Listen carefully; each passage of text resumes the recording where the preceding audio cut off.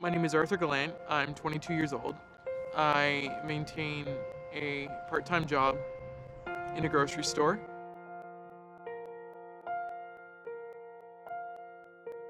I've done a lot of work in the media trying to get my message out there, but I still think at the end of the day I'm still a normal human being. And I really don't want myself to be defined or my life to be defined based on the struggles I've gone through. I'm more than happy to share my story to, help make other people feel like they're not alone.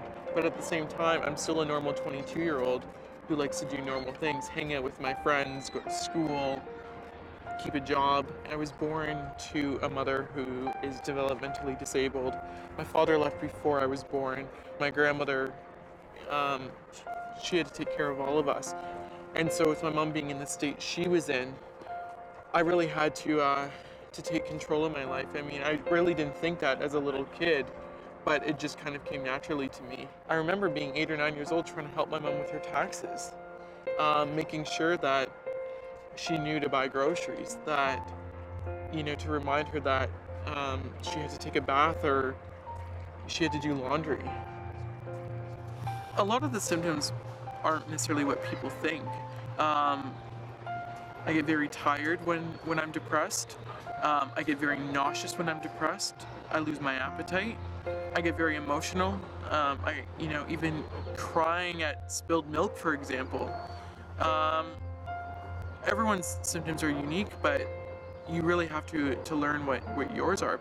If someone asks if you're feeling down today, um, I think you might want to assure them that things are okay, but it's part of a bigger picture.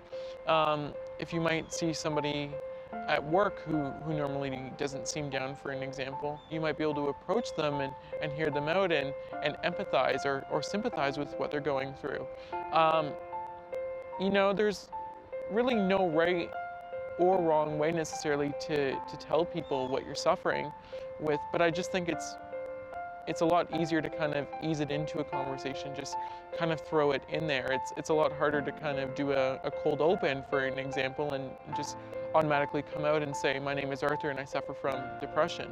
Don't give up, but I would say get help, um, because I think far too many times people think that they can do this struggle on their own.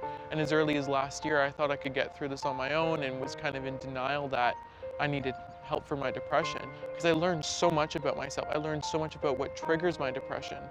Um, I learned new coping mechanisms that, while they seem so simple when someone tells me what they are, even though I've gone through this, it does not make me an expert. And there's so much learning to do. It's learning what your triggers are. It's learning how to cope with the symptoms. It's learning how to pick up on the symptoms. I would try to insert some confidence. I think, you know, there was a lot of positive things about me, lots of perseverance.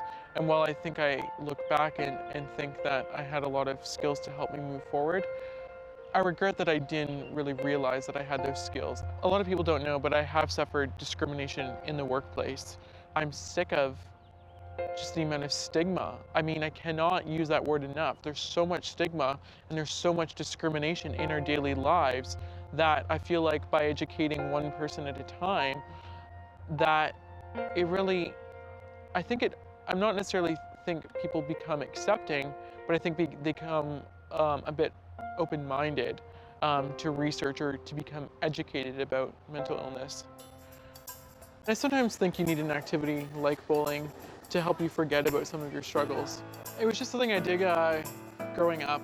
Um, I mean, it kind of keeps my grandmother's memory alive. She was on the bowling league before I was born, and my mom kind of did this as a kid, so it's something that's happened over a couple generations of our family, and it was just always a way to spend time together with my family, especially during tough times. Kind of made us forget about the tough times, and I guess to this day it still does that. I think the best advice I ever heard, which I stand by, is ask the person what needs to be done for them.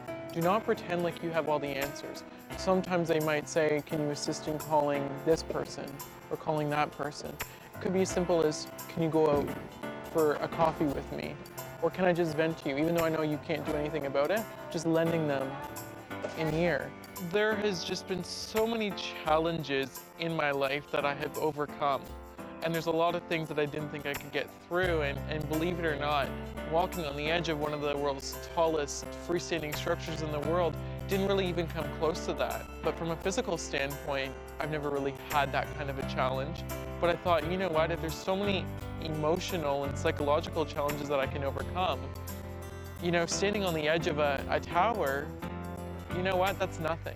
And I think the good things really started to happen to me once I started to believe in myself and thought good things could happen. I'm a firm believer in the phrase expect the unexpected. There's a lot of things, including doing this, that I didn't really know would come about, but I think there's been so much good that has happened to me.